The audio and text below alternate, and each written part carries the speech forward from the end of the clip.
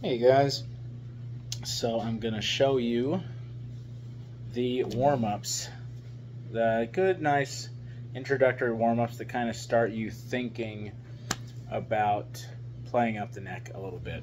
So we're going to start with open 2-4, open 2-4. So you got open, and this is 6th string, and then 4, open 2-4. Then you go to the next string. Open 2-4, next one.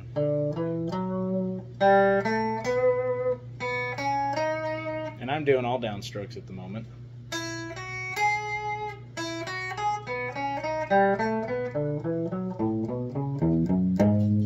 All downstrokes, so you go up and then down.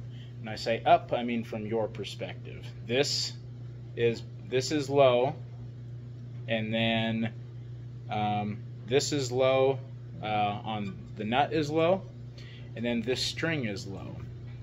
So you start low, next string, next string, next string, next string, next string. And I'm picking every note down.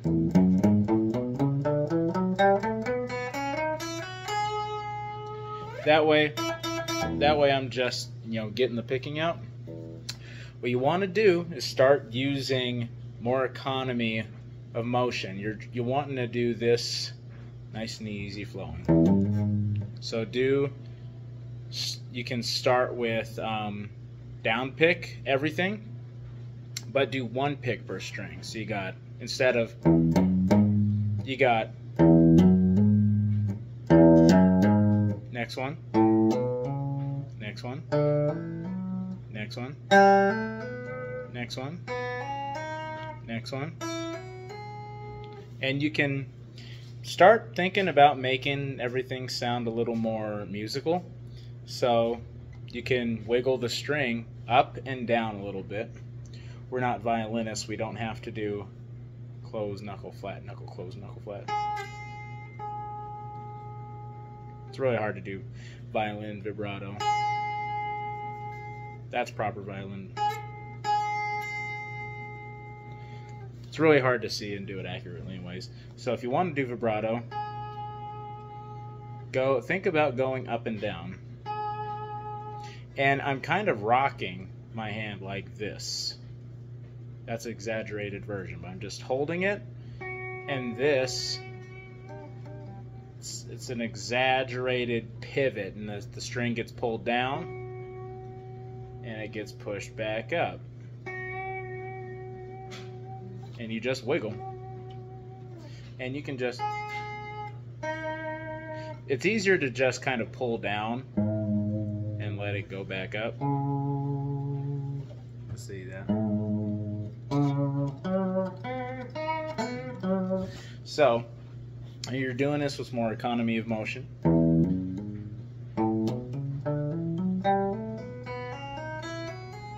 And then start trying different versions of it. Start picking it, or muting it. Start muting it.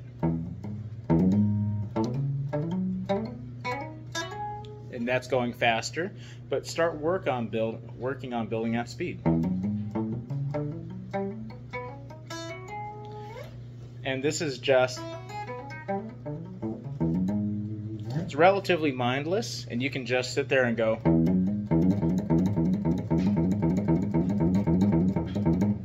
All to your heart's content. Obviously do it a little quieter. Turn that volume down so you're not bugging everybody. And then you can do alternate. That's a good way to do starting to build your alternate picking, and you're just switching strings.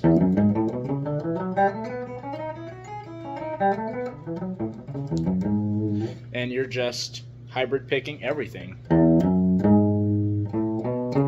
And you notice that I did down, up, down, so the next string has to be up, down, up, down, up, down, up, down, up, down, up, down, up, down, up, down, up, down, up, down, up, down, up, down, up, down, up, down, up, down.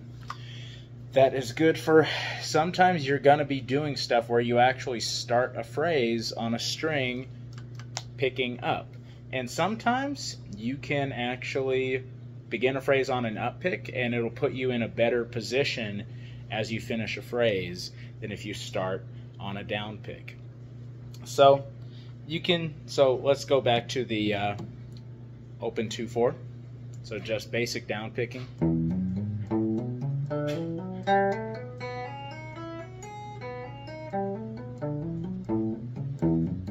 What I like to do though is I like to go in reverse. So I'll do. Now I get here, now I go 4-2 open.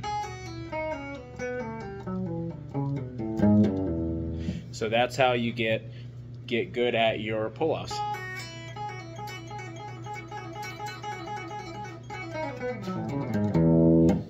This is where you get to practice being mindlessly fun. You kind of get to see where your speed limit on picking is, and you get to see how fast should I be really expecting myself to be playing some things.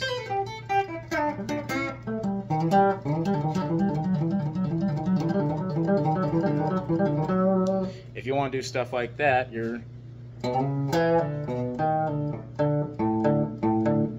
I'm just doing that.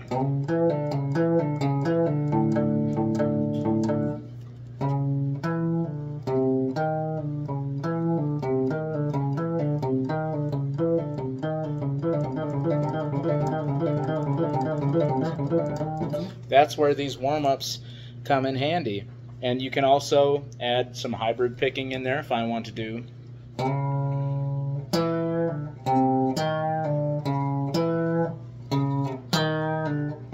There you go.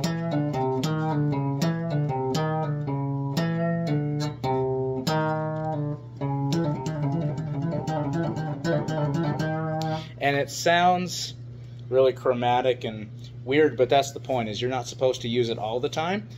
You can use that stuff and just kind of flash it around. And as long as you're relatively in key, it's fine. You can really do whatever you want. If you're playing along an A,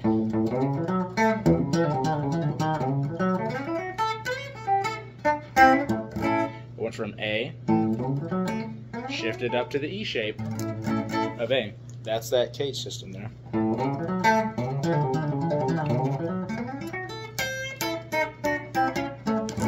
That's a little more fancy. E shape. And that's a D. It's like me going, this is doing that CAGED stuff. Next thing you're going to want to do is the spider. So you're going to go open. Actually, you're not going to do open. You're going to start with your first finger on the first fret. And this is hybrid, or alternate picked. Hybrid pick, it's a lot of effort.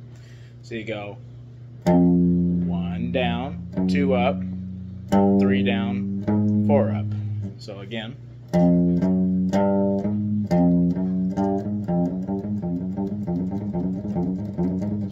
And that's a good exercise to just right there. But what makes it the spider is you go, now you go from 6th string, 1st fret right here. Now you go up a string, you go up a string, and you go up a fret. So now I'm on the 2nd fret, and I go down, up for 4 notes. Down, up, down, up. You see I'm on the 2nd string. Now I need to go up a string and up a fret. One more time. See where it's going? 4th string, or 3rd string, 4th fret. 5th string, or sorry, 5th fret, I keep going strings. 5th fret on the B string. That was down, up, down, up. And then you've reached your end when you're on the 1st string on the 6th fret. If you land here on your index finger, you're doing it right. You're doing it right. You feel like you want to land here, but no. This is doing it right. So from the bottom, and I'm going to try and get it all in one shot. Up a fret, up a string. Up a fret, up a string. Up a fret, up a string. Up a fret, up a string. Up a fret, up a string. And you've gone all the way up to the top. What you do now, you still got to go all the way back down, but still go up. So now we go down a string, but up a fret. So you're here. Now you go here on the B string. Now you go down a string, up a fret. Down a string, up a fret. Down a string, up a fret. Down a string, up a fret. And you know you've landed in the right spot when your middle finger is on the 12th fret. So you end down here with your index finger on the 6th fret, just ahead of this marker. That is the 5th fret. So you end here, and then you keep going, and you end right there. And then you go down, and then you go, up a string but down a fret. Up a string, down a fret. Up a string, down a fret. Up a string, down a fret. Up a string, down a fret. We're back here. And then you go down a string, down a fret. Down a string, down a fret. Down a string, down a fret. Down a string, down a fret. Down a string, down a fret. So I'm gonna go from here to here, and I'm gonna show you how it sounds nice and slowly, and you can follow along. Shift, shift, shift, shift, finish. You want it to sound like that. And now we're going to continue all the way up to here. We're going to go shift, shift, shift, shift, shift. And look where we finish. Our middle finger is on the 12th fret right there. So now we've gone all the way up to the top, so now we need to go back down. Sorry, there we go. Down and shift. Down and shift. Down and shift. Down and shift. Down and shift. Down. Oh, so there you got all the way back here. Something that's important to remember is you want to end here, you want to end here. These are the points where you check to make sure that you're shifting appropriately. If something is wrong with the way you're shifting, you will know because you will not land here. You land here, you land here. You want your index finger to be on the 6th fret. Going up and going down. So anyways, we're here. Down and shift. Shift again. Shift again. Oh, see, I did it wrong. We'll start over again. Shift. Shift. Shift. Shift. Shift. So that's doing the spider. And that's a great way to get all your fingers going. And as you start to do it faster, start to get a little bit quieter.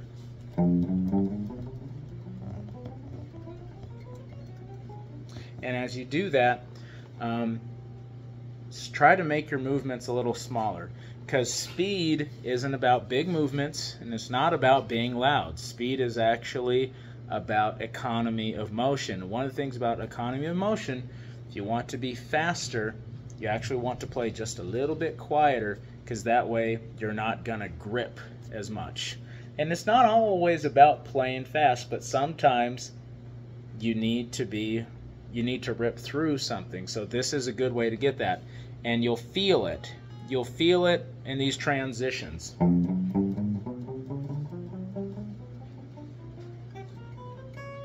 Make sure every note is landed deliberately. You don't want, you can't have that. You want clean staccato notes.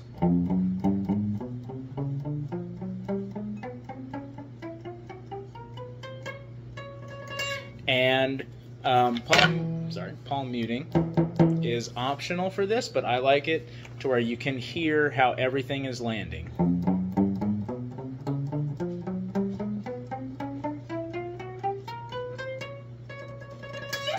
And with palm muting, you literally just take the meat of your hand, this spot right here, and you lay it down. And the key is you want to make sure that you're not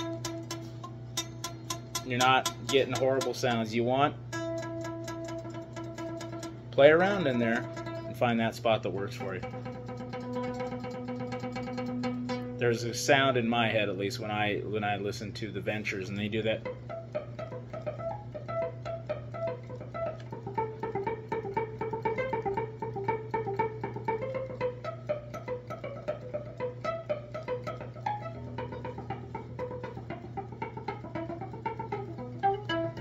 So that's a good way you can hear your palm muting. You want it to ring clearly, but you don't want it to be choked out.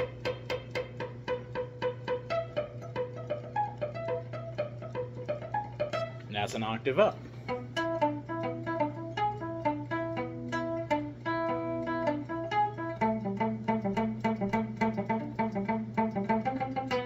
So if you want to take the spider,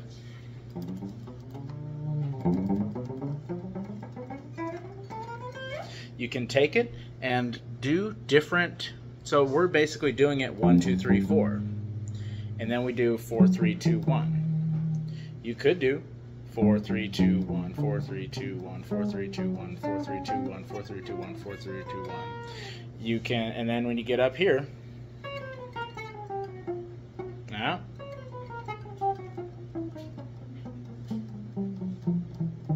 See, I didn't do it right.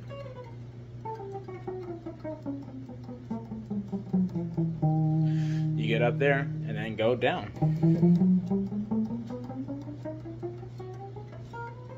There you go, it landed right there. Or change it up and do, let's see, 1, 3, 2, 4. 1, 3, 2, 4, 1, 3. Oh, see, 1, 3, 2, 4. 1, 3, 2, 4, 1, 3, 2, 4, 1, 3, 2, 4, 1, 3, 2, 4, 1, 3, 1, 3, 2, 4. And just kind of play around with it. It can get as hard as you want it to. If the exercise isn't difficult enough, change something up about it and make it harder. Once you get this down, change it up. Or change it up again.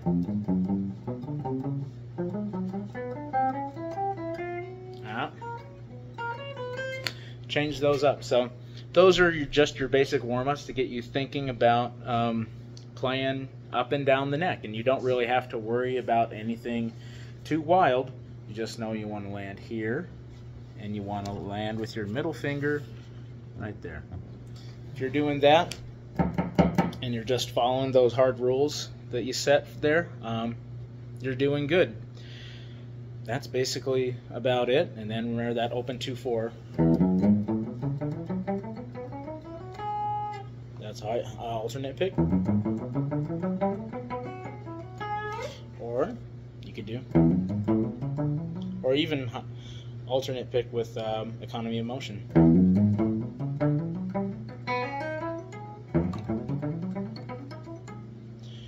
And if that's too easy for you, do.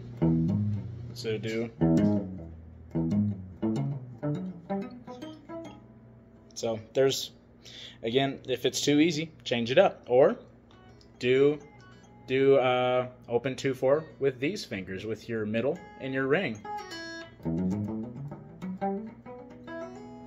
And try to get your ring finger to stay out of the freaking way. It's hard. It's hard, but this is the stuff as you start learning and getting more playtime in, you'll start to feel with your hands and your fingers what feels comfortable and what doesn't. And some of it is I need to practice this more and get my hand used to doing, you know, big stretches. Get your hand used to doing those stretches. And, you know, doing simple stretches like taking these hands, straightening your arm out, pulling gently, key is gently, just pulling gently back, and you're going to feel it in your forearm, and then let go. Doing it on this side, pulling back gently, gently until you feel it. Give it 5, 8, 10 seconds, and slowly release.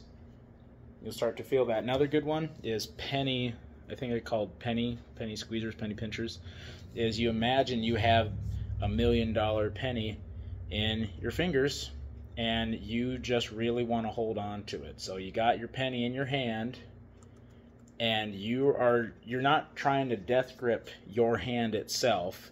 What you're basically doing is you're squeezing your muscles and you want to slowly let them out. And you do this from fist. You just slowly let them out. And I'm gripping these muscles pretty good. And you grip all the way. Like just tense your fingers up. And then let it release. And then do it again. Do it slowly. You can do it with both hands. I'm really tensing these fingers up. If you get cold hands, this is a great thing to do to help you force some blood flow back in there. You do this 10 times, making sure you're doing it symmetrically. Just watch your hands. Do it good and symmetrically. I'm going way too fast. It should take about almost 10 seconds. I'm just gripping. Going out here, and there you go, and then relax. Do that about 10 times before you play, and you'll feel it. You're absolutely going to feel that.